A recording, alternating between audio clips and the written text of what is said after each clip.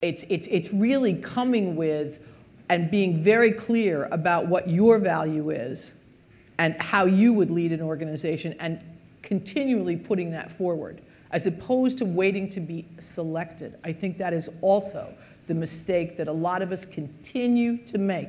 We are waiting. Christine Quinn in New York City was waiting to be recognized for her accomplishments rather than laying claim to who she was and what she would bring to the table.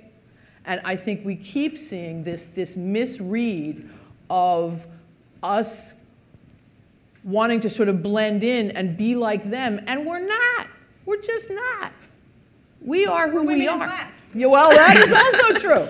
But we're not. We're not them. And I think the world was created with both of us for a reason, because we kind of go together in some way. So it is really holding on to what uniquely makes us who we are.